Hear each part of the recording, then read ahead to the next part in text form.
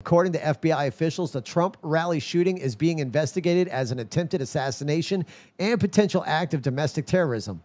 The suspected shooter had been rejected from high school rifle club, according to 2 former team members, as he was asked not to come back because he was such a bad shot. It was considered dangerous, said one of the team members.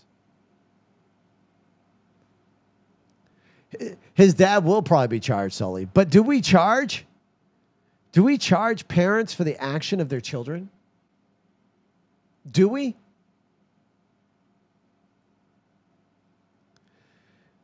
And what's the reason because of that, right? It's bad parent. Do we call it bad parenting because one individual is twisted and fucked up in the head? Or is it because the father bought him that firearm? I'm not sure if I'm a firm believer in charging the parents. Racism starts within the home, does it not?